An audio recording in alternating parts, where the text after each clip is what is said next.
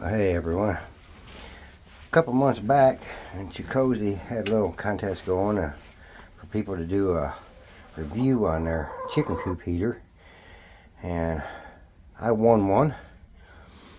Thank you guys, I appreciate it very much. But I wanted to update on this. Normally around here it gets cold in mid-November. Here it is almost Christmas, and today is the first cold day we've really had, and tomorrow or tonight will get cold enough that this thing actually get used. As you can see, it doesn't look like it's on, and reason being, the only thing I found that I wish Chickcozy would have done with this is I put a plug up there. Now that plug automatically turns on at 34 degrees. So the switch is on, the unit is on, and as soon as it hits 34 degrees, this little plug right here has a built-in sensor that will automatically turn it on at 34. This way, I know this thing doesn't use much power, it's only 300 watts, and I did heat it up, it does work perfect. But I don't see any reason to have to run it if it's not that cold. And funny thing is, the chickens already love it being there.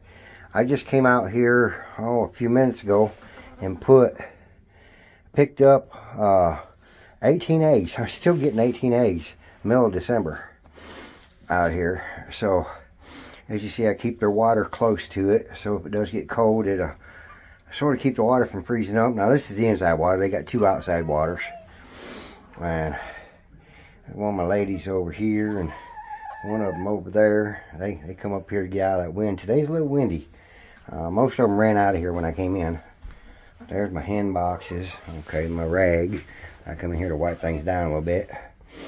As you can see, I do the deep litter method, and that helps keep them warm too.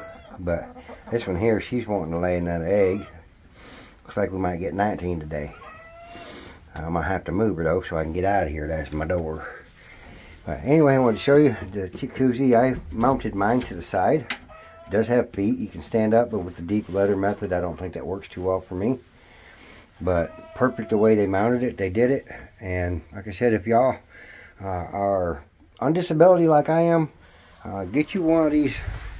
Get you one of these sensors plugs. They're only about $4. And they'll automatically turn that on at 34 degrees, and it'll run until it gets back to, I think it's 42 degrees, and then it'll shut back off. So that's how I got mine set up. Thank you, Chickcozy, for the heater. I'm sure my chickens are going to love it. Now one of my ladies just coming in, and it goes right along perfect. See if you can see through this fence with my Chickcozy door. You guys are great. I appreciate you.